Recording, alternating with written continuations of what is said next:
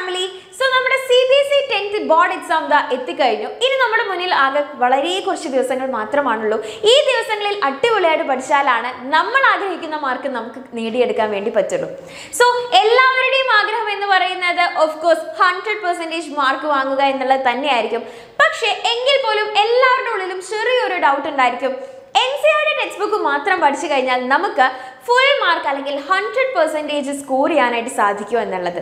So അതിനുള്ള വഴി പറഞ്ഞു തരാൻ വേണ്ടിയിട്ടാണ് മിസ് വന്നിട്ടുള്ളത്. ഉറപ്പായിട്ടും നിങ്ങൾക്ക് NCERT ടെക്സ്റ്റ് മാത്രം പഠിച്ചു കഴിഞ്ഞാൽ തന്നെ 100% മാർക്ക് സ്കോർ ചെയ്യാനായിട്ട് പറ്റും. സോ നല്ലപോലെ റെഗുലർ ആയിട്ട് പഠിക്കുന്ന ഒരു കുട്ടിക്ക് എങ്ങനെ പോയാലും 70% സ്കോർ ചെയ്യാനായിട്ട് പറ്റും. 70 എബോ എന്തായാലും സ്കോർ ചെയ്യാനായിട്ട് പറ്റും. പക്ഷെ അപ്പോഴും നമ്മൾ മിസ് ചെയ്യുന്ന കുറച്ച് കാര്യങ്ങൾ കൊണ്ട് നമുക്ക് മിസ്സായി പോകുന്ന ഒരു 30% മാർക്ക് ഉണ്ട്. സോ ആ 30% കൂടെ എങ്ങനെ സ്കോർ ചെയ്ത് 100% മാർക്ക് സ്കോർ ചെയ്യാം എന്ന് പറഞ്ഞു തരാനാണ് മിസ് വന്നിട്ടുള്ളത്.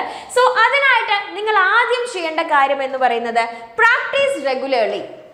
നിങ്ങൾ എന്ത് ചെയ്യുക? സ്ഥിരമായിട്ട് പ്രാക്ടീസ് ചെയ്യുക. നിങ്ങളിപ്പോൾ സയൻസ് സബ്ജക്ട്സ് ആയിക്കോട്ടെ, മാത്സ് ആയിക്കോട്ടെ, ലാംഗ്വേജസ് ആയിക്കോട്ടെ, ഒരുപാട് ക്വസ്റ്റ്യൻസ് ഉണ്ടായിരിക്കും നമ്മുടെ ടെക്സ്റ്റ് ബുക്കിൽ അല്ലെ. ഇപ്പോൾ സയൻസ് സബ്ജക്ട്സിലായാലും ഫിസിക്സ്, കെമിസ്ട്രി, ബയോളജി അല്ലെങ്കിൽ മാത്സ് ഏത് സബ്ജക്ട്സ് ആയി കഴിഞ്ഞാലും നമുക്ക് അതിൽ ഒരുപാട് സോൾവ്ഡ് ക്വസ്റ്റ്യൻസും അതേപോലെ തന്നെ അൺസോൾവ്ഡ് ക്വസ്റ്റ്യൻസും എല്ലാം കാണാൻ വേണ്ടി പറ്റും. അതുപോലെ തന്നെ മാത്സിൽ നോക്കുകയാണെങ്കിൽ മിസ്ലേനിയസ് ക്വസ്റ്റ്യൻസ് എന്ന് പറഞ്ഞിട്ട് സെപ്പറേറ്റ് ആയിട്ട് ഒരു സെക്ഷൻ കൂടി ഉണ്ടായിരിക്കും. അപ്പോൾ നിങ്ങൾ എന്ത് ചെയ്യണം? എല്ലാ ക്വസ്റ്റ്യൻസും whether it is solved or unsolved exercise questions എല്ലാം നിങ്ങൾ ചെയ്തു പഠിക്കുക. ആൻഡ് ആ ചെയ്യുന്നത് ഒരു പ്രാക്ടീസ് ആക്കി മാറ്റുക. ദിവസവും എല്ലാ ദിവസവും നിങ്ങൾ എന്ത് ചെയ്യുക? റെഗുലർ ആയിട്ട് ആ പ്രോബ്ലംസ് ചെയ്യുന്നത്, ക്വസ്റ്റ്യൻസ് ചെയ്യുന്നത് നിങ്ങളൊരു പ്രാക്ടീസ് ആക്കി മാറ്റുക. Okay, so regular practice is key to mastering any subject. Solve exercises from NCERT textbooks and sample papers to strengthen your understanding and improve problem solving skills. അപ്പോൾ നിങ്ങൾ text ബുക്കിൽ മാത്രമല്ല sample പേപ്പേഴ്സിൽ കൂടെ എന്ത് ചെയ്യുക? ക്വസ്റ്റ്യൻസ് എല്ലാം ചെയ്ത് പഠിക്കണം. ഓക്കെ, ദെൻ നമ്മുടെ സെക്കൻഡ് നിങ്ങൾ ഒരിക്കലും മിക്സ് ചെയ്യാൻ പാടാത്ത കാര്യമാണ് ഓരോ കീ ബോക്സസും നമ്മൾ സ്കിപ്പ് ചെയ്യാൻ വേണ്ടി പാടില്ല. ഇപ്പോൾ നമ്മുടെ ഫിസിക്സിലായിക്കോട്ടെ, കെമിസ്ട്രിയിലായിക്കോട്ടെ, ബയോളജിയിലായിക്കോട്ടെ ഒരുപാട് ഇതുപോലത്തെ കീ ബോക്സസ് നിങ്ങൾക്ക് കാണാനായിട്ട് പറ്റും. അപ്പോൾ നമ്മൾ വിചാരിക്കും ഇത് ആവശ്യമില്ലല്ലോ, നമുക്ക് എക്സ്ട്രാ നോളജിന് വേണ്ടി തന്നതായിരിക്കും എന്ന് വിചാരിച്ച് ചിലപ്പോൾ നമ്മളത് സ്കിപ്പ് ചെയ്തേക്കാം. But never ever do that. നിങ്ങൾ എന്ത് ചെയ്യണം?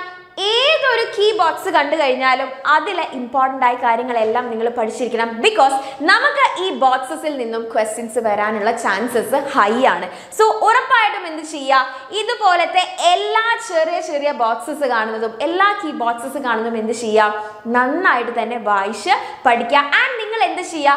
ഈ ഒരു ബോക്സിനുള്ളിൽ നിന്ന് ചോദിക്കാൻ സാധ്യതയുള്ള ക്വസ്റ്റ്യൻസ് നിങ്ങൾ തന്നെ പ്രെഡിക്റ്റ് ചെയ്യുക, നിങ്ങൾ തന്നെ നോട്ട് ചെയ്ത് വെക്കുക. ആൻഡ് അതിൻ്റെ ആൻസേഴ്സ് കൂടെ പഠിച്ചു വയ്ക്കുക. ഓക്കെ, ദെൻ ഇതുപോലെ തന്നെ നമ്മൾ മിസ് ചെയ്യാൻ പാടാത്ത മറ്റൊരു കാര്യമാണ് ആക്ടിവിറ്റീസ്. നമ്മുടെ ടെക്സ്റ്റ് ബുക്കിൽ ഒരുപാട് ആക്ടിവിറ്റീസ് കാണാം. ഇപ്പോൾ കെമിസ്ട്രിയിലായാലും ഫിസിക്സിലായാലും കൂടുതലായും നമുക്ക് ഒരുപാട് ആക്ടിവിറ്റീസ് നമുക്ക് കാണാൻ വേണ്ടി പറ്റും. അപ്പോൾ നിങ്ങൾ എന്ത് ചെയ്യരുത്? ഈ ആക്ടിവിറ്റീസ് ഒക്കെ നമ്മുടെ നോളജിന് തന്നിരിക്കുകയാണെന്ന് വിചാരിച്ച് ഒരിക്കലും അതിനെ സ്കിപ്പ് ചെയ്യരുത്. നമ്മുടെ എക്സാമിന് വരില്ല എന്ന് വിചാരിച്ച് അതിനെ ഒഴിവാക്കാൻ പാടില്ല. എല്ലാ ആക്ടിവിറ്റീസും നിങ്ങൾ പഠിക്കുക. ആൻഡ് നേരത്തെ പറഞ്ഞ പോലെ തന്നെ ഈ ആക്ടിവിറ്റീസിൻ്റെ റിസൾട്ട് ആയിക്കോട്ടെ, അതിൻ്റെ പ്രൊസീജിയേഴ്സ് ആയിക്കോട്ടെ, ഇതിൽ നിന്ന് നമുക്ക് എങ്ങനെയൊക്കെ ക്വസ്റ്റ്യൻസ് വരാൻ പറ്റുമോ ആ രീതിയിലൊക്കെ നിങ്ങൾ തന്നെ ഈ ഒരു ബോക്സിൽ നിന്നും ക്വസ്റ്റ്യൻസ് ഉണ്ടാക്കുക. അതേപോലെ തന്നെ അതിൻ്റെ ആൻസേഴ്സ് എന്തൊക്കെയാവാം എന്നുള്ളത് കൂടെ കണ്ടുപിടിച്ച് ഓരോ ആക്ടിവിറ്റീസും നല്ല രീതിക്ക് തന്നെ പഠിക്കണം. ഓക്കെ, ദെൻ നിങ്ങൾ ചെയ്യേണ്ട കാര്യമാണ് clear doubts. Clearing doubts promptly ensures that you have a solid understanding on the topic. ഓരോ ടോപ്പിക്സ് പഠിച്ചു കഴിയുമ്പോഴും നിങ്ങൾ എന്ത് ചെയ്യുക? നിങ്ങൾക്ക് ഡൗട്ട് ഉണ്ടെങ്കിൽ അത് ക്ലിയർ ചെയ്യുക. ഓക്കെ, ഡൗട്ട് വന്നു കഴിഞ്ഞാൽ അതിനെ മാറ്റി വയ്ക്കുകയല്ല. ഓരോ ടോപ്പിക്ക് പഠിക്കുന്ന സമയത്തും ഓരോ ലൈൻ വായിക്കുന്ന സമയത്തും NCERT ടെക്സ്റ്റ് ബുക്കിൽ ഓരോ ലൈൻ വായിക്കുന്ന സമയത്തും നിങ്ങൾക്ക് എന്ത് ഡൗട്ട് വന്നോ ആ ഡൗട്ട് നിങ്ങൾ അപ്പം തന്നെ ക്ലിയർ ചെയ്യുക. അങ്ങനെ നിങ്ങൾ ക്ലിയർ ചെയ്ത് കഴിഞ്ഞാൽ ആ ടോപ്പിക്കിൽ നിങ്ങൾ മാസ്റ്റർ ആയിരിക്കും.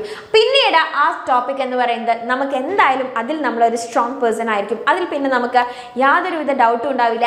എങ്ങനെ നമുക്ക് തല തിരിച്ചും മറിച്ചും ഒക്കെ ക്വസ്റ്റ്യൻ വന്നു കഴിഞ്ഞാലും നമുക്ക് അതിൽ നിന്നും ആൻസർ എഴുതാനായിട്ട് സാധിക്കും.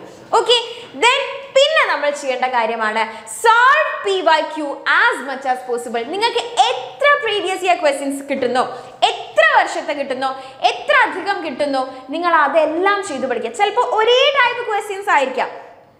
സോ ചിലപ്പോൾ റിപ്പീറ്റഡ് ആയിരിക്കാം, ബട്ട് നിങ്ങൾ എന്ത് ചെയ്യുക, എത്രമാത്രം PYQs കിട്ടുന്നു അത് ഫുൾ നിങ്ങൾ എന്ത് ചെയ്യുക, എല്ലാം സോൾവ് ചെയ്ത് പഠിക്കുക. സോ സോൾവ് ചെയ്യുന്ന സമയത്ത് നിങ്ങൾക്ക് അതിൻ്റെ ആൻസർ മാത്രമല്ല, അതിലൂടെ നിങ്ങൾക്ക് ടൈം മാനേജ് ചെയ്യാൻ കൂടിയാണ് പറ്റുന്നത്. അതേപോലെ തന്നെ നമ്മുടെ വീക്ക് ഏരിയാസ് ഏതൊക്കെയാണ്, ഏതൊക്കെ ടോപ്പിക്കിലാണ് നമ്മൾ വീക്ക് ആയിട്ട് ഇരിക്കുന്നത്, ഏതൊക്കെയാണ് നമ്മുടെ സ്ട്രോങ് പോയിന്റ്സ് എന്ന് കൂടെ നമുക്ക് സോൾവിങ് PYQ സോൾവ് ചെയ്യുന്നതിലൂടെ നമുക്ക് മനസ്സിലാക്കാനായിട്ട് പറ്റും. So to simulate exam conditions and assess your preparation level, നമ്മൾ എത്രത്തോളം എക്സാമിന് വേണ്ടി പ്രിപ്പയർ ആയിട്ടുണ്ട്, നമ്മൾ ഇനി എത്രത്തോളം പഠിക്കാനുണ്ട്, നമ്മൾ എത്രത്തോളം പഠിച്ചു കഴിഞ്ഞു എന്നൊക്കെ നമ്മൾ ഒരു PYQ ചെയ്യുന്നതിലൂടെ, സോൾവ് ചെയ്യുന്നതിലൂടെ നമുക്ക് മനസ്സിലാക്കാൻ പറ്റും. നമുക്കൊരു സെൽഫ് ഇവാലുവേറ്റ് ചെയ്യാനായിട്ട് പറ്റും. Okay, it helps in improving time management skills and identifying areas that need more focus. ഇനി നമ്മൾ ഏത് ഭാഗത്താണ് കൂടുതലായിട്ട് ഫോക്കസ് ചെയ്യേണ്ടത്, എവിടെയാണ് നമ്മൾ ഇനി കൂടുതൽ ടൈം സ്പെൻഡ് ചെയ്ത് പഠിക്കേണ്ടത് എന്നൊക്കെ നമുക്ക് PYQs സോൾവ് ചെയ്യുന്ന സമയത്ത് കറക്റ്റ് ആയിട്ട് മനസ്സിലാക്കാൻ വേണ്ടി പറ്റും. അപ്പോൾ ഈ കാര്യങ്ങളെല്ലാം നിങ്ങൾ അടിപൊളിയായിട്ട് ഫോളോ ചെയ്യുകയാണ് എന്നുണ്ടെങ്കിൽ NCERT ടെക്സ്റ്റ് ബുക്കിലെ ഓരോ മുക്കും മൂലയും നിങ്ങൾ പഠിച്ചു കഴിഞ്ഞാൽ ഉറപ്പായിട്ടും നിങ്ങൾക്ക് 100% മാർക്ക് സ്കോർ ചെയ്യാനായിട്ട് പറ്റും നമ്മുടെ ബോർഡ് എക്സാമിൽ. അപ്പോൾ എല്ലാവരും ഈ ടിപ്സ് എല്ലാം മനസ്സിൽ ഓർത്ത് വെച്ചുകൊണ്ട് തന്നെ നമ്മൾ ബോർഡ് എക്സാമിന് വേണ്ടിയിട്ട് അടിപൊളിയായിട്ട് പഠിക്കുക, ഫുൾ മാർക്ക് സ്കോർ ചെയ്യാൻ പറ്റട്ടെ. So all the best for everyone.